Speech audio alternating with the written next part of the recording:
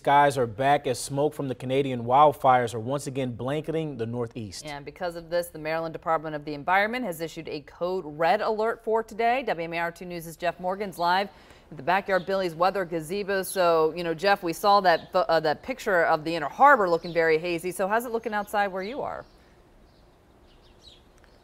Well, Megan, we are starting to get a better picture now that the sun is up. Even though we can't see the sun, you can take a look and see sun's behind the clouds and the haze really right now. But you can kind of see that haziness off in the distance. When we had this earlier in June, it was kind of really easy to smell the wildfire smoke, but it's not really giving that much in the sense of smell this morning. Now, this red alert means it's unhealthy for everyone. The most impacted will be people with pre-existing conditions. That can be things like COPD or asthma. For people with lung issues, doctors suggest monitoring how you feel, and if it becomes tough to breathe, call your doctor. Parents also need to monitor how long children are outside. Their lungs are less developed and more vulnerable to the smoke, but this will impact all healthy adults.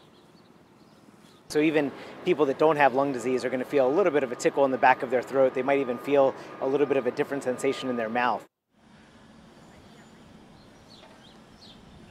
Now, experts from Johns Hopkins say when you're indoors, air filters are highly recommended, and you should adjust your air to recirculate instead of drawing air from the outside. They also say hold off on vacuuming until this clears out, because as you vacuum, you're actually lifting those smoke particles up into the air and recirculating them throughout your house. In Baltimore, Jeff Morgan, WMAR 2 News. All right, Jeff, thank you for that advice.